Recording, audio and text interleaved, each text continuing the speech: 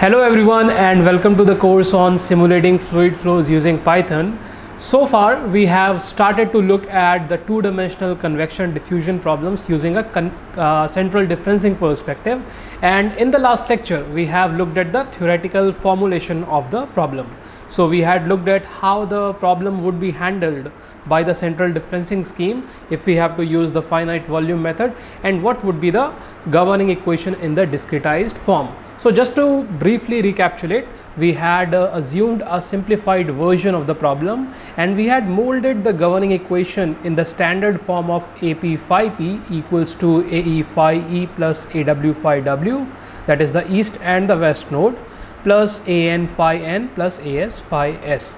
So in two-dimensional situation, we have these four surrounding points that surround our finite volume, and we are interested to see the evolution of the phi variable at our point of interest P. So today we are going to look at the same problem from a coding perspective or from a programming perspective, and we are going to write a Python script for that. Actually, I've already written that for you. So what we would do is we would basically convert our existing 2D diffusion script and add in some elements of the convection part to that, and that's it. That would be our two-dimensional code for the convection diffusion problem. So I hope that this lecture would be very helpful for you, especially if you are looking to understand how to solve the fluid flow equations in 2D, because the Navier-Stokes equations are a very special case of the convection diffusion problem at the end. So I hope you will enjoy this lecture, and without wasting any further time, let's get started.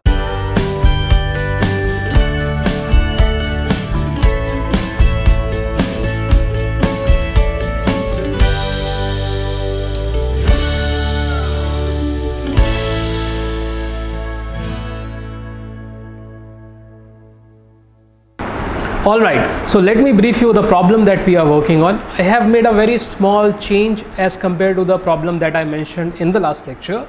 So we would be considering trying to solve a problem in a square domain where the temperature of the two walls, that is the left and the top walls, they are held at 1 units, and the temperature at the right walls and the bottom wall are held at 0 unit.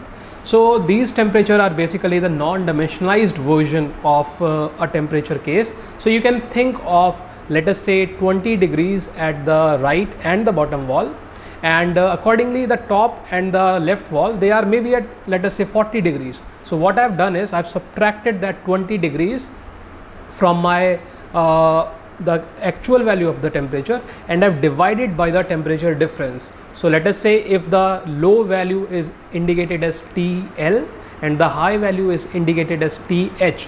So this non-dimensionalized version can be obtained by a very simple formula, that is T minus TL divided by TH minus TL.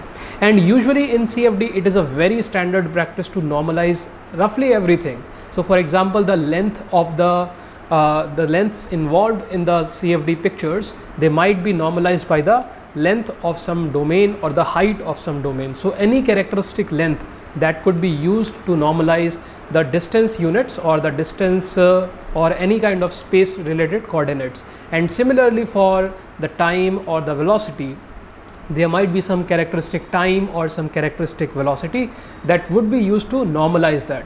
So whenever I'm presenting these numbers 0, 1, please don't take them as an actual number, because they do not generally represent the actual number. They are always non-dimensionalized version of the actual numbers. So here we are trying to solve this particular problem where we have temperature of 1 and 1 on two walls and 0 on the other walls. And here we are imposing a velocity field of 1 meter per second in both x and y direction. So this is again, this for now I have written as 1 meter per second, but if it's written as 1, so that is implying that this is a 1 non-dimensionalized characteristic velocity. So I hope that this would be clear as to what the problem is. And now in order to solve it in Python, so this is the code that we had already completed for the 2D heat conduction problem. So in this problem, we know that we would have 4 different coefficients, and when we only had the convection, the important part to note was that we only had the diffusion related aspects into these coefficients. So for example, if I have to refer back here, so this AW, AE, AS and AN, they would not have this F which is the convection strength. So F is basically taken as 0, and all the coefficients here, they are equal to D, which in our 2D conduction case was Ka divided by H. So I hope that this would be clear. And now I would try to give you an overview of how to convert the same code from a diffusion code to the convection diffusion script. And this is actually very simple. We are only going to change these coefficients, and the idea is, now if I go to these coefficients here, so we have gamma over H minus U by 2. So this is I have changed the appearance of these coefficients here. The reason is this was a heat conduction oriented problem, and that is why rather than gamma we had the K, which is the thermal conductivity, into the picture. And in this particular problem we had taken an arbitrary scalar that has a diffusivity of gamma, which we had specified to be 0.1. So here we were given the value of gamma directly. You can take any values of the velocity or the gamma or even the cross sectional area and other properties as well. So this is again just for the demonstration purpose that I've chosen these particular values. There is not any special significance to these numbers. So allow me to walk you through the code as to what we are trying to do. So initially we import all the important modules that we need. We need the numpy module for the numerical calculations, and we need the pie plot for the plotting part. Subsequently we define the number of grid points and the domain size, and based on that we get the grid spacing. Here I am defining the gamma as 0.1, the velocity as 1. So here based on U, gamma and H, which is the grid spacing, we can get the Piclet number. So again, if you remember from the 1D convection diffusion discussion, Piclet number is important from a stability perspective whenever we are trying to use this central differencing algorithm. So if the Piclet number is very high, if you remember correctly, the scheme becomes unbounded, that it doesn't remain bounded in the feasible or physical scenario, and sometimes you start to get non-realistic results, and that is why we are trying to keep an eye on what the Piclet number for that particular problem is. So after defining the Piclet number, we initialize all the matrix here. So here I'm just calling the variable as t rather than phi, so you can take the variable accordingly. And for the two boundaries, that is the left wall and the top wall, we are hard coding these numbers here, that we are saying that the 0th index for both the row and the column, that is equivalent to the, so this particular one is equivalent to the top boundary and this is equivalent to the left boundary. I'm defining the temperature there as 1, and after that we have the standard procedure that we want the error to go beyond 10 to the power minus 8, and then we write the code using a while loop, that the while error is greater than epsilon.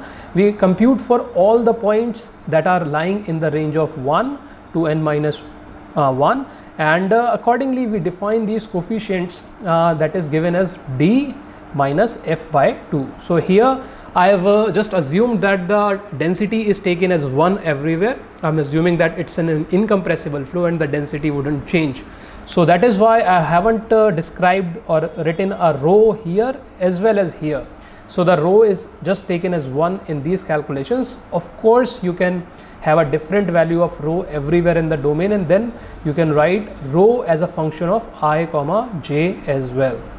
So after we define all these coefficients, we define AP, and then based on that we define the new value of the temperature. I hope that this particular routine would not be a surprise for you, because we have literally used the same coding structure, the same arrangement in all the codes that we have developed so far. So I'm trying to stay very consistent in the kind of discussion that we are having, so that you don't have to so that I'm not providing a lot of new content in terms of coding, because otherwise it might become a little bit more tedious. So now after we obtain the new solution, we recalculate the numerical error, and then we further monitor the error. So here I'm monitoring the error after every 100 iteration.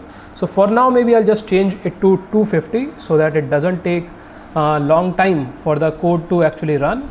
So I'll just modify it to 250 here, so that we can see the numerical error after every 250 iteration, and the rest of the part is basically just towards plotting the temperature distribution as a form of a contour here. So the contour F represents a filled contour where we have x and y as the spatial coordinate, and we have the temperature as the variable that we want the contour of, and we want 12 different contour levels for the temperature distribution. So you can change the 12 if you want a very visibly distinct contour, then you can increase or decrease the number of levels accordingly. So let me run this code, and while it is running, in the meantime we can also have some discussion. So when I run this code, the first thing is that the Piclet number is around 0.2. So again 0.2 is in the regime of where we would not find any problems. And now you can see that we have started to get the error distribution here. So please ignore this top part, because this is, I think, from the previous calculations, and I haven't closed that particular figure. So now you can see that for these calculations the error is going down, which is a good sign, and I think we have around 3000 iterations so far, and we can see that after 3000 iteration probably the code didn't go for the next data point, and it was converged somewhere in between. So now this is the domain of 1 unit length in both the x and y direction, and here we are plotting or visualizing the temperature as a color contour.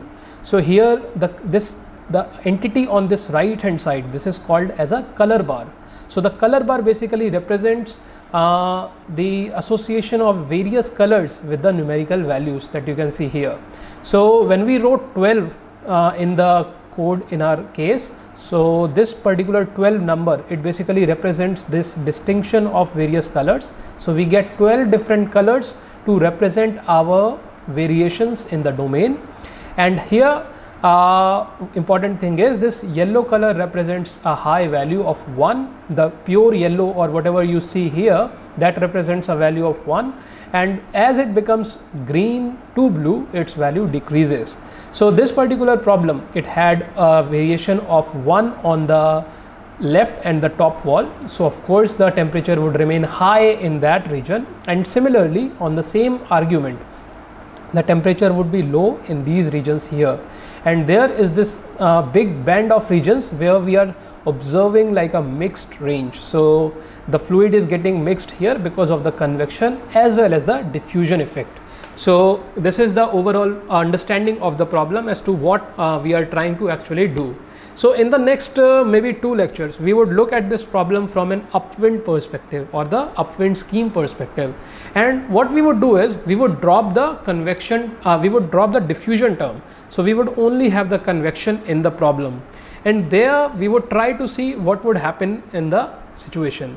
The idea is, let me give you a hint. The idea is we are trying to look at the things from a false diffusion perspective. So when we would look at the upwind scheme, and if you remember, I had briefly mentioned it before that the upwind scheme, it suffers from the false diffusion aspects. So I would try to demonstrate it through the usage of this same particular problem. So in the next lecture, I think we would just look at the upwind scheme perspective of convection diffusion, and then in the lecture after that we would only look at the convection problem, and we would see that is there anything going on that is linked to this false diffusion scenario. So the next lecture would focus totally on the upwind scheme. We would look at both the theoretical aspect as well as the code in the same lecture together. If you have any questions regarding the central differencing part, please write them down in the comments and I would be happy to answer that. If you like this video, please hit the like button so that I know that you are still interested in this lecture series. In the next lecture where we talk about the upwind scheme, please take care of yourself and I'll see you in the next one. Bye bye.